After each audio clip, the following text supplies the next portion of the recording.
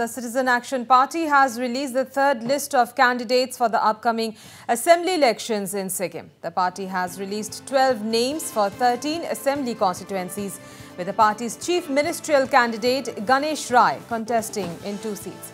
Party leader and CAP's chief ministerial candidate Ganesh Rai will contest the Mili and 𝗀𝗢𝗀 seats. So far, the CAP has released 29 names for 30 assembly constituencies.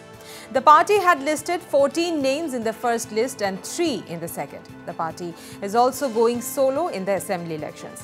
This is the maiden election for the party that was launched in 2023. Voting for the 32-member Sikkim Assembly will take place on the 19th of April and counting will begin on the 2nd of June.